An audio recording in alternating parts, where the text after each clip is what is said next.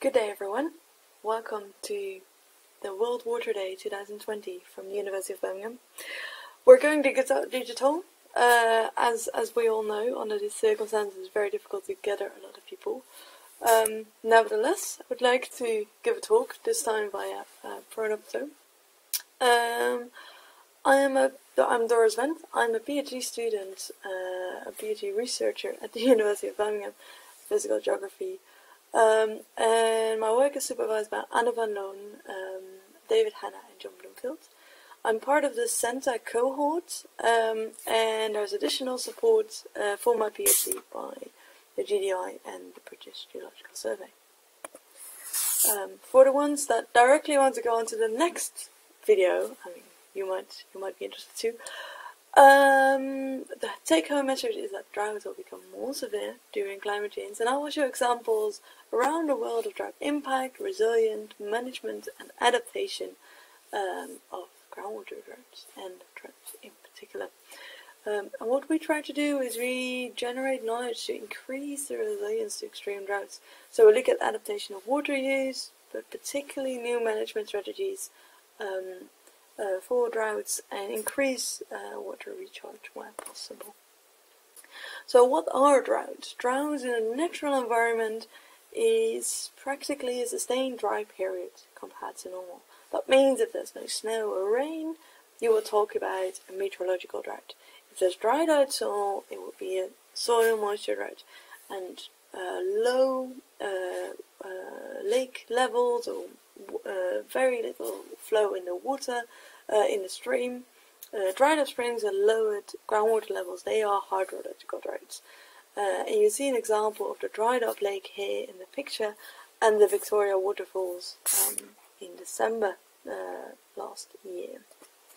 In a human modified environment, however, we consider different aspects of these droughts. So for example, a soil moisture drought is also called an agricultural drought, because the agriculture is badly affected by the lack of soil moisture. Reservoirs are included in hydrological drought because they are not only places to swim, but also sustain our drinking water. And there are lots and lots of things that are affected during these droughts. Droughts occur naturally in each climate, so it means it's a natural hazard. The impact to us is, however, different. So with various levels of exposure, vulnerability and adaptation to these droughts. And then you include climate change impact into that equation, which reduces, we will see that as precipitation reduces in many areas in the world. So that means we need to think of a different intensity of rain. Maybe rain only falls in a month rather than a whole year, or in a week rather than 2 months. And that means that our current water systems are going to change. Our water resources might need to change for that reason too. On top of that, we have the increase in evapotranspiration with a hotter climate. Plants in general, and actually people also need more water. And all in all, it results in more severe droughts.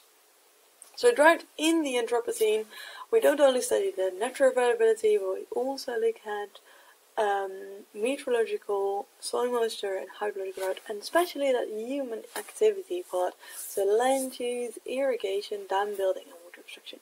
What are our responses and how are we resilient, or perhaps we're not? And how do we adapt to droughts? So the drought impact and the exposure is shown on this map by Carol in 2016. And exposure and vulnerability you can approach in many ways. So you look at the social component, the economical, or maybe the infrastructure, but the adaptation is key to see what is going to happen and how we're going to respond, if we respond well to extreme droughts. And I would like to give a couple of examples of my own research in collaboration with a lot of people, and I would like to start in Ethiopia. This was the first time I experienced a very severe drought. I was working there as an irrigation specialist, and we had to map the irrigated area at the time. During it was very clear from the weather in the first place that it was exceptionally dry. However, during the survey we saw, well, as you can see, the rivers running very low. Small streams were left over, whereas normally we have a big, vast amount of water coming through them. People tried to collect water in those yellow water buckets, and we can see the tanker in the riverbed trying to pump and collect water for villages that are further away from the stream. Later in the year, we heard that the UNHCR published that 80% of the harvest had failed due to a lack of rainfall, and we saw during the mapping of the irrigation scheme also that the irrigation was, well, you can see most of the lands were fallow in the areas where we were in the north, and the irrigated area shrank drastically. It resulted in a lot of hunger. Over 10 million people, which is a tenth of the population in Ethiopia, received humanitarian aid for food. And that shows that that Ethiopia wasn't very resilient to drought. The drought happened, it was an event which was amplified by climate change, and the population massively struggled. So ways to increase that resilience, it's important to study those ways, and it's important to look at different sources of water, alternating sources of water, trying to reduce the water use, and include that in the management. So another example I would like to show is different sources of water. So, for example, together with Embrapa, we looked at substituting surface water for groundwater and looking if we could maintain the agricultural production as it currently is using groundwater. And we saw that was possible given the model, which is a bit simplified, but the first results look probable. However, it wasn't very sustainable in that particular area. So it's important to look at alternatives, but also to increase the knowledge and look at long-term sustainable solutions in areas where the agricultural production is a very big component of the water use. Going back to Europe, I would like to take you to the last drought we had, which was in the summer and over the winter in 2019. So we saw that rivers dried up, harvest has decreased, actually increased sometimes when it wasn't moist and water limited. And you might remember all the forest fires that occurred over Scandinavia and parts in England. Those are very, very exceptional. So I'm not the only one studying drought, no, far from. There are a lot of people in Europe that look at droughts. There is the European Drought Observatory, which is basically a drought survey, as you might know from the States, or maybe from Australia, or as they set up in Latin America. But it basically maps the area and has a combined drought factor, and also looking at precipitation, hydrology, soil moisture, etc. There is a European Drought Centre. That's a knowledge centre that has a lot of resources. There's the new book coming out and software and activities. And there's an academic community, which is actually not European, that's global. But we organise annual workshops and splinter meetings, looking at comparison of drought events, conducting a literature review. There's a survey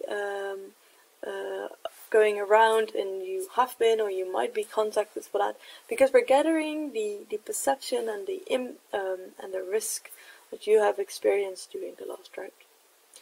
And the last component is at the moment is the drought policies, and that's the bit of research I'm involved in, because the drought policies across Europe were developed as part of the European Water Framework Directive, with the aim to protect both water quantity and quality, and actually move away from that emergency response, might be disastrous or very productive, but to go towards a planning. So drought plans should involve an early warning system, regular drought monitoring, indicators, and mitigation measures.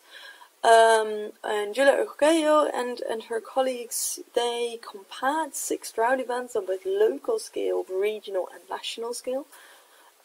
And she found that the countries that are in the largest bubbles, basically, as they blow up, countries with the most effective mitigation drought plans had a strong history in water regulations. So it doesn't mean that areas where it's most dry have the best plans, but she had also made a long list of recommendations, and the mitigation measures, the extent of the mitigation measures and the recommendation therefore is impressive. These measures were not compared directly, and that's why my research comes in. So I look at the mitigation measures as they are documented using a model simulation, and that's basically national or regional drought plans, looking at the trigger levels, when are they active, when they're not, mitigation measures and how they impact the drought relatively. So if during a once every 10-year drought, the different measures active and how they would preserve or maybe use certain water resources more. Well, this research is ongoing. Contact me if you are very interested. And it's part of the European Groundwater Initiative. So we are gathering together with the BGS and the University of Birmingham a lot of data about groundwater in Europe. Looking at groundwater time series, but at policies and risk impacts, trying to map those drought characteristics and see when they occur, what the timing is and magnitude, and if that changed over time. The image you see with the yellow to red stripes is from England, and that's not surprising because in England we have a highly managed water system that's been studied intensely.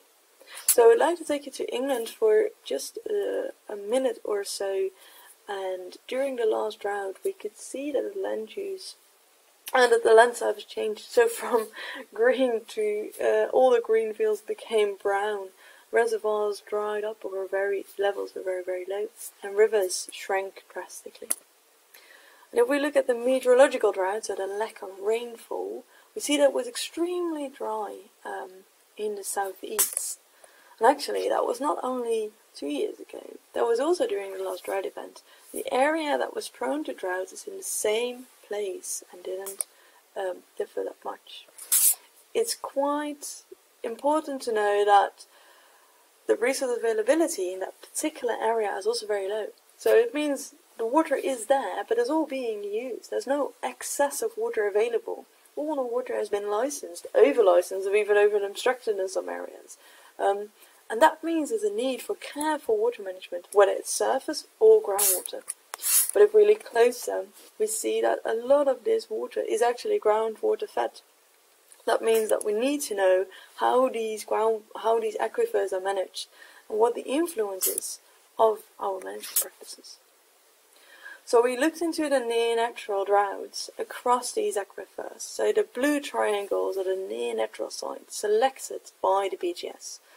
And the red dots vary basically between being very close to that near-natural to being very, very much influenced by water use, being possibly very close to obstruction locations. And we see that if the obstruction on the long term is smaller than the recharge, you see smaller drought events, so they happen very often, more often compared to near-natural. For example, when the water use increases. But they're very shallow, and they recover quickly. When water use approaches the water availability, we see these lengthened droughts. So they smoothen out, basically, and they recover naturally during wet years, but they take much longer to recover. And if we look across the world, we have examples where water use exceeds the availability on the long term, and then we very often observe this lowered groundwater levels for that indicate a heavily stressed aquifer or over exploited aquifer. Groundwater droughts then don't recover naturally or only under very exceptional circumstances.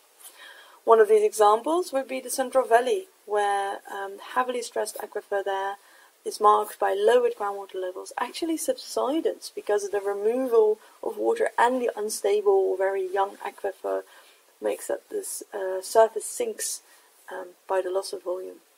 So how are we thinking of mitigation strategies for droughts when the water volume and the water levels are declining so drastically? So one way would be to reduce water use. Another way would be, or perhaps we need both, would be to increase the water recharge. So we looked into that managed aquifer recharge, which is practiced for over 60 years in California. So there's a map down in the slide that indicates the MAR facilities. Most of them are operational for the last 10 or 20 years. And we looked at how that affected the groundwater droughts in temporal and spatial regions. And we saw that when you recharge water in these big facilities, like you can see in the bottom, you can overcome short drought periods, but on a regional scale, if you operate it for a long time, it really mitigates drought. The this is very new research. I just came back in December last year from South Africa, and I've been conducting research with IMI, which is the International Water Management Institute. Aquifer recharge in South Africa is fairly new. Has been practiced some years in particular places, and we look towards the increasing resilient water system and mitigating droughts, especially triggered after day 0 in Cape Town. So in this particular area, which is the Limpopo Basin, we're looking to recharge with treated wastewater, see if that could result in a more resistant water scheme. So one way would be to increase water use, water recharge, and to reduce water use. And one of the most exceptional examples I've seen so far of reducing water use is in a very small country or territory in the Palestinian territories. They have a very complex water situation, both politically and in the climate. In the Mediterranean, droughts are increasing, hot periods are extending, becoming more and more extreme. And when the availability of water source is not great in the first place, these long droughts mean drastic water shortages. And one way you can adapt is to store water during wet periods and to use it during those long periods of water shortage. Or so, for example, you see the 2 men mounting a water system on top of their apartment. And if you look across the city, there are lots and lots and lots of these black systems. They become very warm actually in summer, so you have heated water for free. But they reduce their water use drastically by capturing a lot of water and spacing it out over the year. They use about 60 to 70 litres a day. Compared to us, compared to people here in England, that's half the amount of what we use. We use about 145 or 150 litres a day. And perhaps we don't need a water system all on our roof, but we can think of little changes in our daily water use, or we can think of a water meter. We can think of capturing the rainwater during spring, just to smoothen out that increased water use over the season. Right, so water in a changing climate implies that droughts will become more severe due to climate change, and has a different impact globally. Careful water management is key, especially during droughts. So how to increase that how to increase the resilience to extreme droughts? Well, it's adaptation of water use. Little changes for everyone will make a big difference on a national, regional, or national scale. We can look into water recharge where it's possible and avoid deterioration of our water resources at all costs. As Karen illustrated very nicely, We cannot drink from this very little water source all at the same time, but once it's polluted, we can also not drink from it. So everyone has a role to play. We cannot afford to wait. Thank you very much for your attention. I'm Doris Wendt, PhD researcher at the University of Birmingham. Stay tuned for outputs. As you saw, there's a lot of work in the pipeline and already online. So have a look. I will be online today on Twitter, which is exceptional sometimes, and mainly contactable by email. So drop me an email if you're interested, and please get in touch. Thank you very much, and have a good day.